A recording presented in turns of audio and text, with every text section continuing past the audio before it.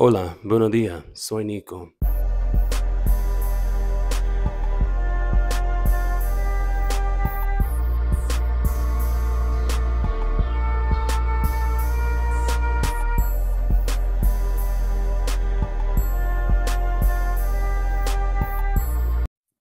I can't stand that dusty, dirty ass, funky bottom. How you a crackhead and a sissy, bitch? Pick a strut. And today we're here to talk about something that's not necessarily as serious. I say that because the last few episodes have been slightly serious pertaining to the subject matter, but now I want to get back to a brief, casual conversation of I don't know why y'all are adding me in content based around Grandy Glaze. Nico, before we get started on that, if you like this kind of content, make sure to follow me on patreon.com/Nicosaesthetics for more exclusive lives with videos and be a part of the podcast, which should be airing. We actually just finished another episode, so I'm just going to pre-bulk and set release dates for them like I did when I went on that cruise, and we will be Gucci. But moving on to the actual topic. So Grandy Glaze is apparently the star of a new web series run by Signal 23. Nico, what is Signal 23? Think like extremely raunchy gay web series that don't have an actual plot. No, I'm not talking about the Bad Boys franchise that I've covered in the past, which I didn't necessarily see the need for because it's a horrible representation of our people. But moving on, people love it, y'all view it, y'all stream it, y'all give it money, it continues to get made out of my hands. So basically, he got hired to do a scripted web series based around simulated super happy adult fun time. Nico, what do you mean? Even in the trailer, if you watch the trailer, you get no understanding of the story, or the lack thereof is more transparently seen, is the better way to put it. It's basically a bunch of simulated super happy adult fun time scenes with Grandy Glaze, other performers, sometimes other performers engaging. If you're unfamiliar with Signal 23, they push the borderline of adult content, let's say it that way.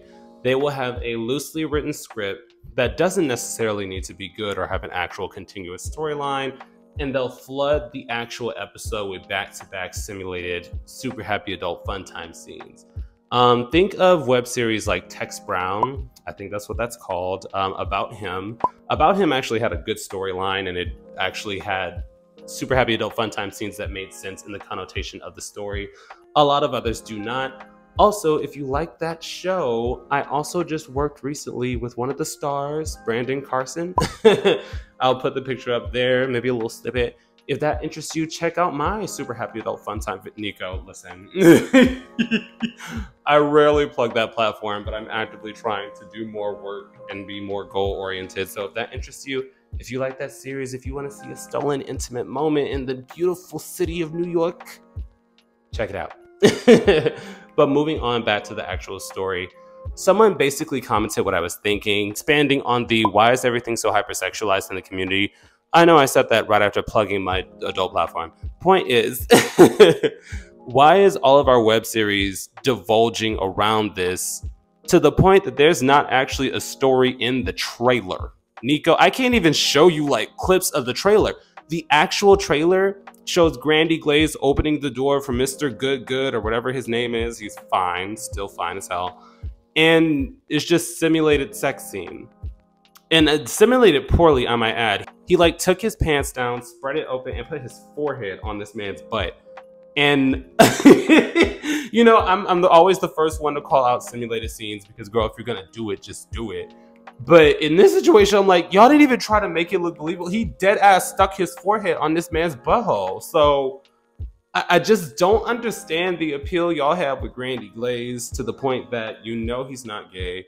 He's already acknowledged that he's not gay, and he will never have super happy adult fun time with a gay man or with a man in general. Everything that he has done has been simulated and or half-heartedly performed.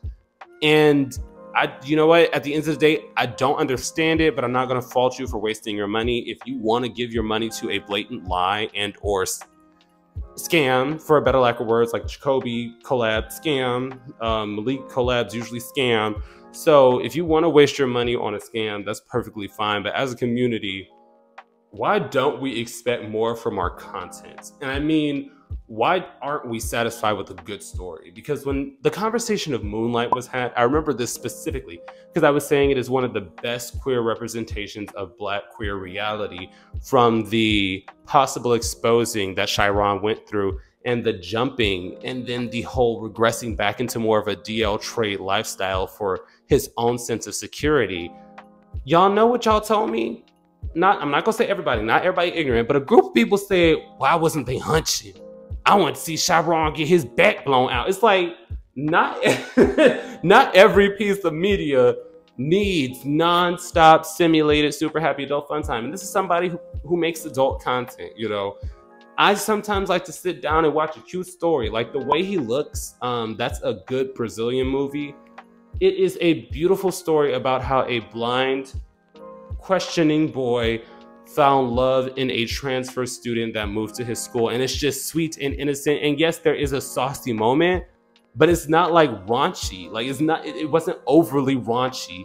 And even in my scenes, like I talk about how, yes, it might be contradictory for someone who dabbles in the scene to talk about this, but even in my scenes, it's like, it's intimate, it's romantic. I don't do super raunchy. So to expect that at constant in my day-to-day, especially when it's coming to media consumption, is exhausting.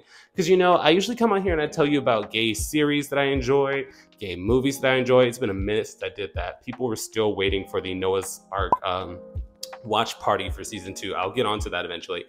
But to the point that your trailer has no actual dialogue, no words are spoken, no names are, you know, given. There's no premise other than Grandy Glaze and simulated super happy adult fun time gay scenes. I don't get it. And maybe I'm being hypercritical by saying there should be a story in the story, but the fact that, especially Signal 23, because at least in the beginning of their, you know, franchise, they tried to actively have story and actively have like a plot that moved along. To see it just divulge into, okay, well, it's a slideshow of simulated sex scenes. It's disheartening to both someone who enjoys the arts and also to creatives who feel like their art has to just be boiled down to, oh, look, sex. But I definitely want to hear your opinions down below. How do you feel about the quote-unquote Grandy Glaze gay web series, seeing as how he is a heterosexual man? I understand on Bobby Like I Love You Purr, he said he was bisexual, but he stayed in the closet because of his Jamaican, you know, family ties. But in the past, he has reaffirmed that he would never have sex with a man, and the only time I see him in like gay spaces is when he's hired to be there. Like, I believe he was hired to dance at ATL Pride. When people were making fun of his dance moves, I did not join in. I did acknowledge that how he has a really big butt, but he can't twerk. It's interesting because a lot of people with muscle can't. But aside from that, I'm not the most rhythmic. I'm not the most, you know, choreo heavy, so I wasn't going to clown him. But the point is, he's only in these gay spaces when he's getting paid. So willingly pay him to fake content, blatantly so, like it's not even hidden behind editing. I just don't get it. How do you feel about web series, first and foremost, circling around straight people in pseudo-gay situations? How do you feel about a lot of the web series nowadays no longer even incorporating story, but just relying on the hypersexuality of the community to do the marketing for it? And how do you feel about pieces of art that are criticized for not being more raunchy or sexually liberated, when as a whole it still tells a very compelling and deep story?